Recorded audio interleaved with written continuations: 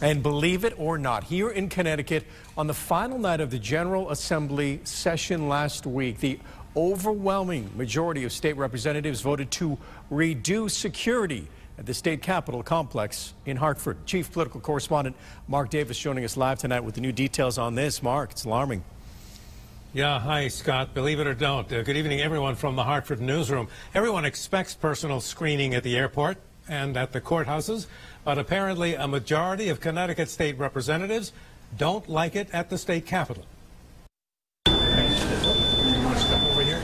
3 years ago, airport-type personal screening security was added to all public entrances of the state capitol complex.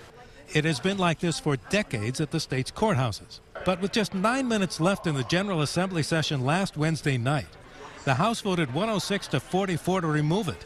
It was supported by nearly all of the Republicans and about half of the Democrats. With minutes left in the session, the bill was sent to the Senate, where Democratic leader Martin Looney decided not to put it on the agenda because there wasn't enough time to discuss such an important issue.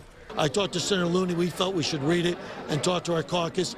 We had less than 10 minutes, so we couldn't move on the bill. New Haven Senator Gary Winfield has been involved with many high-profile, controversial issues. I never advocated for the security that we have, but I think it makes people feel safer. Here's what House Republican leader Themis Claridis said when I asked her about voting to remove the security.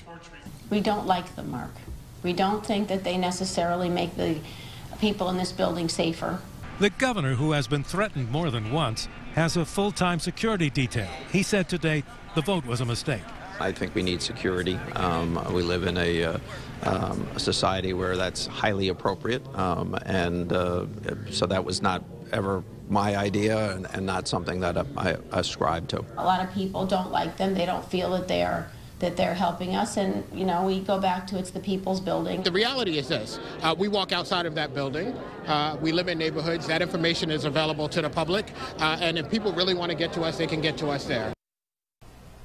The governor also said today that today's shooting in Alexandria outside Washington, D.C. is another reason why, quote, we need saner gun laws in America.